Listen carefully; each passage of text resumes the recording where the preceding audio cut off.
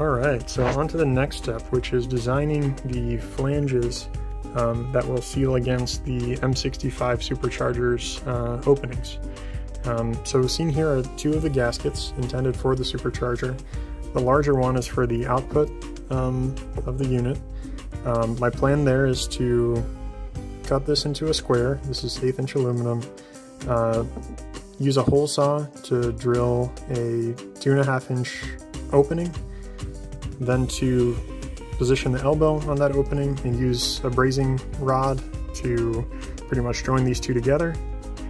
At that point, I'll have something ready for the outlet of the Supercharger. This smaller one is the diverter opening, where the factory diverter valve, which looks a bit like a throttle body, it's basically a bypass to allow the Supercharger to, I guess, send air in a circle. There's a separate opening, which is the inlet itself, coming from the air filter, and that's also where I'm going to put the MAF sensor, just between the filter and the non-boosted side of the Supercharger. These two barbs, this is a 1" barb and a 3/8" barb, I'm going to try to affix to the flange I make for this diverter opening, and their purposes are, this is where I'm going to send my recirculated blow-off valve output. This is pre-Supercharger, and then this is the kind of clean air PCV breather for the engine. So this used to have a hose that went from the crankcase up to just before the throttle body. In this case, it's going to go all the way out to just before the Supercharger so that it's not under pressure. And yeah, this comes in handy where, you know, in some cases the engine is pulling a vacuum from the intake manifold and it starts drawing a vacuum out of the crankcase, and the crankcase needs to pull in air to relieve that pressure. And we want to make sure that that air is metered, so this is going to be post-MAF, but it will also not be under pressure, so it's pre-Supercharger.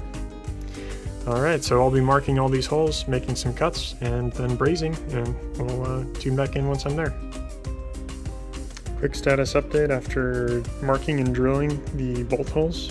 Over on the left for the smaller diverter valve flange, those are for M6 bolts.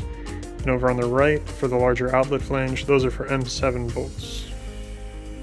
Okay, and here are these little squares after cutting them out of a larger sheet. For the cutting, I used a hole saw for the aluminum larger holes, and I used a fine-toothed miter saw for actually cutting the aluminum, cutting straight lines in it. So yeah, hopefully this works out with those gaskets, and then next step will be brazing on the actual connectors.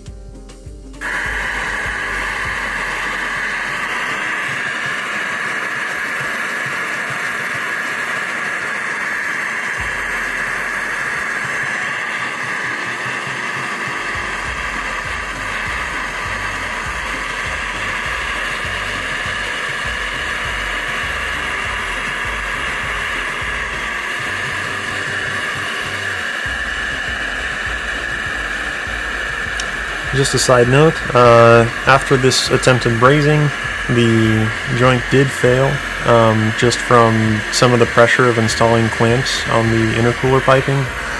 The mistake I made here was trying to heat both pieces of aluminum at the same time, and the much thinner 1/8" aluminum plate reached its critical temperature of 800 or 900 degrees, enough to melt the brazing rod well before the elbow reached the same temperature. So my advice to anyone doing this with brazing is to make sure to heat the thicker part first, and then heat the smaller part. You'll have a much stronger joint.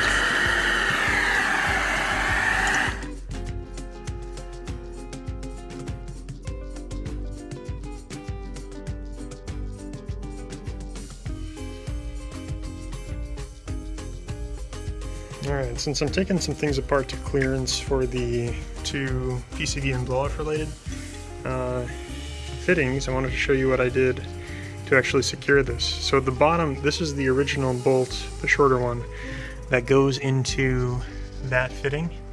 I believe it's like a fine or a medium fine threaded M10, and then I welded on a much longer bolt going the opposite direction, so basically bolt head to bolt head, and then that is what secures at the top, and it's also what I use to drive this in. I think this whole support could have been better designed.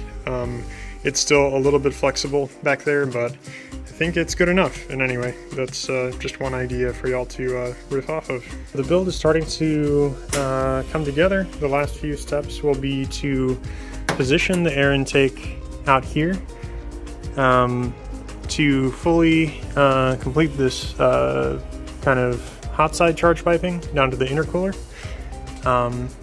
And for that, one of the things I need is from this silicone elbow to that silicone elbow going into the intake of the supercharger, I need a short length of aluminum tubing. So I've just cut one, and I wanted to show my method.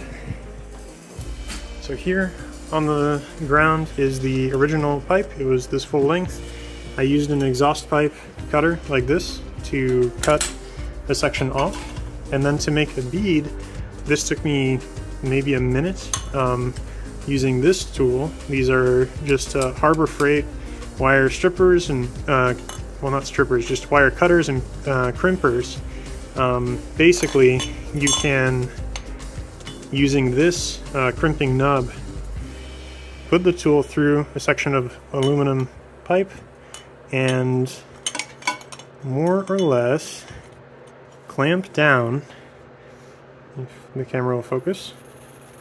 As I clamp down, it forces that little bit of aluminum up and out. So I end up with this kind of a bead, so to speak. But yeah, so then this section will fit right in here. And then I'll put a clamp over it. And then the intake will fit over the unmodified end once I tilt this downwards and sit somewhere out here behind the headlight. Mostly done with the connections to the supercharger. So to recap, that elbow is the outlet. Back here, these two hoses. The blue one, that's about 1 inch diameter, that is the recirculating blow-off valve. The black one, it's about 3/8 or 1/2 diameter. That one goes to the factory crankcase breather port. So it was important to connect that to the low pressure side of the supercharger so that it can pull in additional metered air past the MAF sensor right here. What else is interesting? So here's the recirculating blow-off valve. The hose takes quite a circuitous route around, down, and then finally up to that fitting. Ended up being very tight, so sending a hose this way would have immediately kinked. It has a port that's intended to see either boost or vacuum that's connected to this formerly capped port on the intake manifold.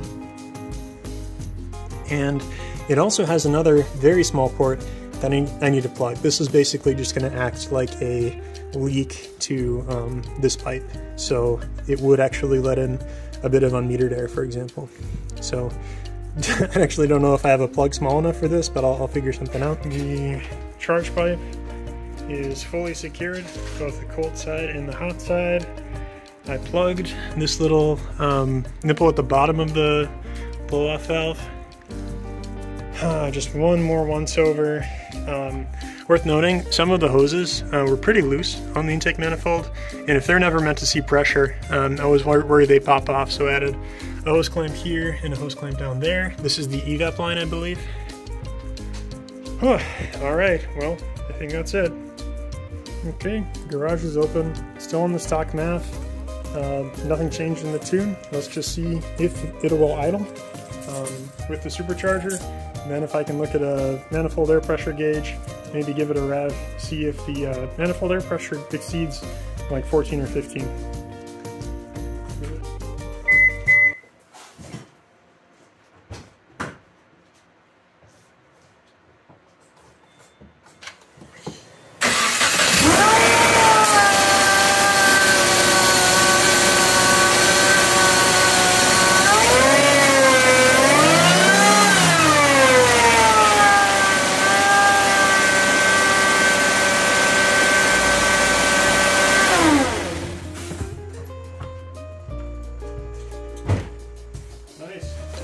issue idling at all. I bet this thing will go down the street, no problem. Alright, so right now I'm writing the flash for the 3-bar map sensor that I just installed. Right here in the intake manifold. I got the scaling and offset from EcuTech's website, so should be able to verify once the flash is complete, even without starting the car, that it's reading, you know, around 14.3 psi, just sitting here. Here we go, perfect. This is the 3-bar map sensor. It's reading 14.3. Before I rescaled it in the tune, it was reading 4.6, because the sensor's reading about 1.5 volts. That corresponded to 4.6 psi absolute map pressure with the stock map, and now with the 3-bar map, we've got the scaling correct. So another check I want to do before I button up the front bumper is what's called a smoke test. So this is a smoke testing machine. It's basically a paint bucket with a heating element, like a resistor at the bottom, that's connected to a car battery. It gets red hot, and it starts burning the mineral oil that's in there, and then that produces some smoke. So as you can see, there's a trail of smoke coming out at low pressure. So I'm going to connect this to that blow-off valve line, which is connected to the intake manifold. So that's connected now. So the intake manifold should be filling with smoke. The throttle body is closed. Should be oriented just like this. But as you can see, there is a very small opening on the top and bottom that should let the smoke pass. So we'll see if that works. That should fill the charge piping all the way through to the hot side, all the way up to the blow-off valve and the supercharger, and ultimately out the air filter. So I'll let it fill up, and then we'll see if there's anything to note. Okay, so after a minute or so, we do have smoke coming out of the air filter. So now we know the entire intake system is filled with this smoke. And now we can look for smoke coming out of anywhere else.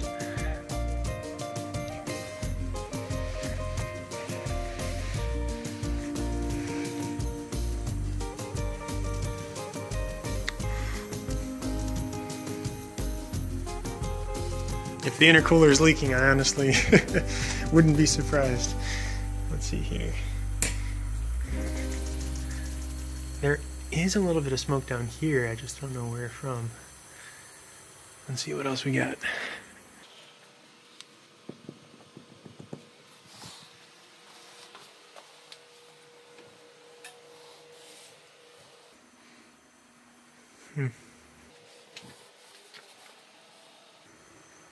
Honestly, it looks really good.